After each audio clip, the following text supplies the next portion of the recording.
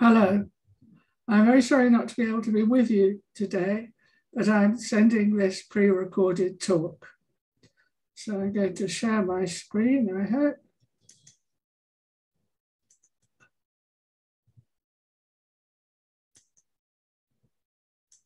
So I'm going to be talking, following on from Annie's talk, particularly about prenatal stress and effects on the child's neurodevelopment, the implications for psychiatry, and possible evolutionary explanations. So there's a lot of evidence now that the mother's emotional state during pregnancy and in the early postnatal period can have a long-lasting effect on her child. This is what we call fetal programming, that the environment in the womb during different sensitive periods for specific outcomes can alter the development of the fetus with a long-lasting effect on the child. The fact that it's fetal programming, that the trajectory can be altered in the womb, does not, of course, mean that it's set in stone and that interventions later can't help. For example, we know that sensitive early mothering, which helps attachment, can counteract some of what happens in the womb. But we now realize that the environment, we've always known that how we turned out depends on interaction of our genes and our environment. Our environment starts in utero, affects the development of the young child, the older child, and also the adult. The fetal brain is under construction, and how it's constructed depends on the signals it receives from the mother. So I'm particularly interested in the long-term effects of prenatal stress, different forms of prenatal stress on neurodevelopment. There's a wide range of evidence that different forms of prenatal stress can be associated with increased risk of changes in neurodevelopment and behavior. It's not just extreme or toxic stress or a diagnosed mental illness. It's much more broad than that. So there's evidence that if the mother has symptoms of maternal anxiety and depression, even if she doesn't meet the threshold for a diagnosed mental illness, this can increase the risk for her child having neurodevelopmental problems. Even maternal daily hassles, pregnancy-specific anxiety. Some women are very anxious about the outcomes of their pregnancy. That has an effect, increases the risk of various neurodevelopmental problems for her child. Domestic abuse, partner or family discord causes stress. Of course, the stress caused by war, being a refugee, a lot of the problems going on in the world, external effects have shown to have an effect, and experience of acute disasters, external disasters such as a freezing ice storm in Canada, hurricane in Louisiana, or 9/11 in New York. And just as there are a wide range of different sorts of stress, there's a wide range of effects it can have on the child. The child is at increased risk for having more anxiety and depression themselves, having behavioral problems, ADHD, conduct disorder, impaired cognitive development, sleep problems in infants, also neonatal behavior, babies are more difficult to soothe. It's increased risk of being on the autistic spectrum and increased risk of schizophrenia, but that's just associated with a very severe stress in the first trimester, when we know that the neurons are migrating to their final place in the brain, and we know that the schizophrenia is associated with that. There's a lot of evidence that prenatal stress is an increased risk for an accelerated life history in the child. Everything is speeded up. There's reduced gestational age, they can be born earlier. There's increased risk of actual preterm delivery. Girls have an earlier menarche, and newborns and later children have been shown to have a shorter telomere length, which is associated with a shorter lifespan. Some people have queried, there's a lot of evidence for these associations, but is it really causal?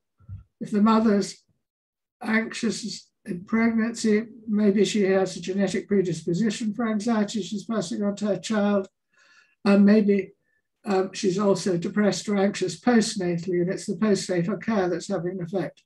Well, we know that both genetics and postnatal care have a big effect on child outcome, but there's actually a lot of evidence now for a causal component for prenatal stress too. Many animal studies have shown this. The natural disasters, the effects of natural disasters, such as the freezing ice storm in Canada, shows it's not just genetic. Population studies which allow for a wide range of confounders, including postnatal, maternal mood, and we have some understanding of the underlying mechanisms. We've done a lot of work with the population cohort ALSPAC, where we've looked at a lot of the confounding factors, and we still find, allowing for all the confounders we can think of, that if the mother is in the top 15% for anxiety, her child has about double the risk of a probable mental disorder at age 13. The risk is increased from about nearly 7 to about 12.5. And this is important. It shows that 90% of the children aren't affected, but a doubling of the risk is really important for public health and for the families involved. And the effects of prenatal and postnatal anxiety are rather similar and additive. For most of these outcomes, the effects are similar right through gestation, similar with anxiety and depression. It's certainly not just all happening in the first trimester. This is a recent study by a colleague of mine from Yale, showing that prenatal anxiety accelerates the child epigenetic pediatric clock, that the child's pattern of epigenetics changes with age. And if the mother was anxious in pregnancy, this pattern is speeded up, both at age 6 and age 10. And that's been found with 2 different cohorts for babies. So there are many different aspects of prenatal stress, which I think, as I'll come to in a minute, can be explained by evolutionary pressures. We're starting to understand a bit of how all this is happening, particularly cortisol with animal experiments. It's been shown that cortisol, or its analogs in rodents, are implicated. In humans, we've found that the placenta becomes more leaky, allows more cortisol to pass through if the mother is stressed, and that this affects the development of the fetal brain, so that there's a downregulation of the enzyme in the placenta that breaks down cortisol if the mother is stressed or anxious, allows more cortisol to pass through to the fetus.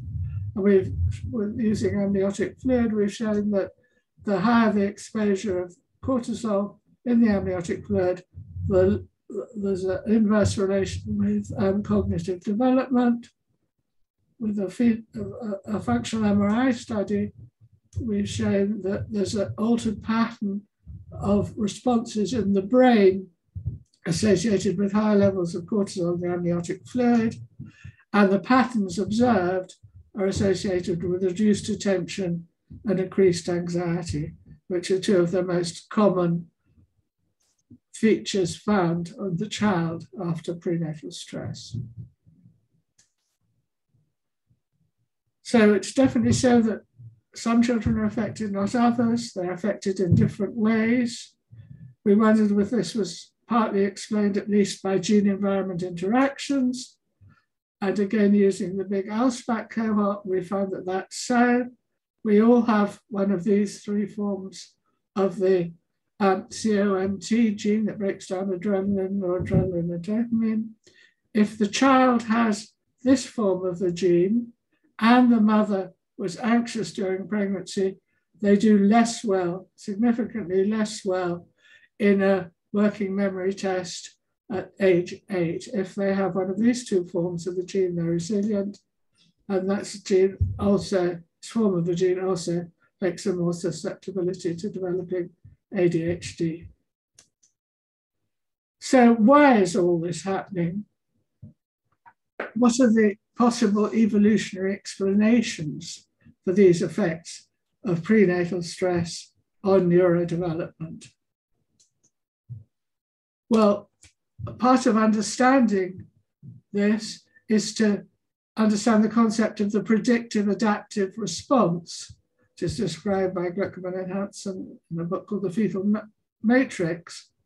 And that, they say, the processes by which environmental interactions in early development lead to changes in physiological and physical development, not primarily for immediate advantage, but for expected future advantage in a particular predicted adult environment. And I think that a lot of the changes we find in neurodevelopment in the children after prenatal stress can be understood in this framework. For our ancestors and for animals, if the mother felt stressed while she was pregnant, it was very likely there was real danger about predators, for example, and that a lot of the adaptations and what we see happening in the child might be of adaptive value in the presence of real danger. For example, if a person is more anxious or fearful, they're much more vigilant. They're always looking around, and so they'll spot danger more quickly and be able to take avoidant action. Also, ADHD, if people are distracted by a slight noise, maybe a rustle in the undergrowth. In our society, that's very maladaptive. If you're trying to do an exam, it doesn't help to be distracted. But if you're readily distracted by signals that might suggest real danger in the environment, that could be adaptive and help to survive. So I think that what we think of as maladaptive, a lot of the neurodevelopmental and child pathology could be understood better as adaptive in a very dangerous environment, which has made the mother feel stressed. Other